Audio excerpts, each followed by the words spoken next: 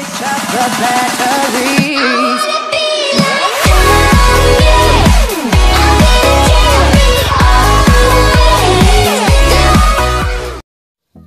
Hello guys, welcome back to another video. Today's video I'll be showing you guys how to record Xbox One gameplay, simple and easy.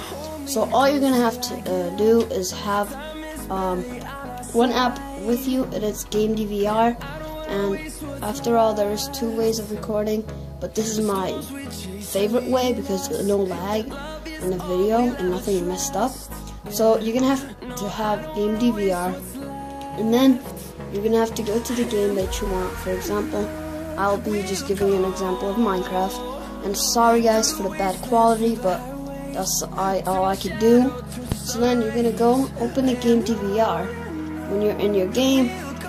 So here, I'm gonna open my Game DVR, and it has a lot of options. Either start recording or record the last 5 minutes, 3 minutes, 1 minute, 30 seconds, or 15 seconds. I would recommend start recording because it would record up to 10 minutes, and that way you could record a long video. And if you want it up to 20 minutes, you're just gonna make 2 10-minute videos. And then if you want to do a video with audio, like you talking in it, I would recommend just recording with your phone or anything you've got. And I will show right now a good mic that I recommend using. This is what I'm using right now, and this mic is pretty good. I use it a lot on my videos. Or you could use either that, or you could use a Xbox One headset, or any type of like iPhone headsets, like earbuds, anything like that. It would all work. There's no difference really, but this one that I showed right now, you guys can get it for a couple of dollars on Amazon. It's really good, and you guys can hear me right now talking with it. It's a good one.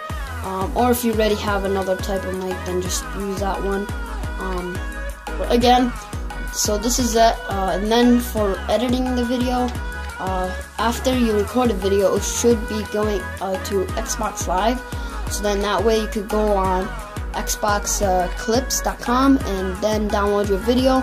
But if you recorded a long video, it might take a while till it gets up there. So I recommend just leaving your Xbox on, or just go play something while it does that. And then after you're done with that, you have your audio, you have your gameplay, just edit it. If you're on Android, I would recommend using Power Director. I should be making a tutorial on that, of how to get Power Director full. And if you're on iPhone, I would recommend CapCut Pro. You can get that free. I should also be doing a video on that too.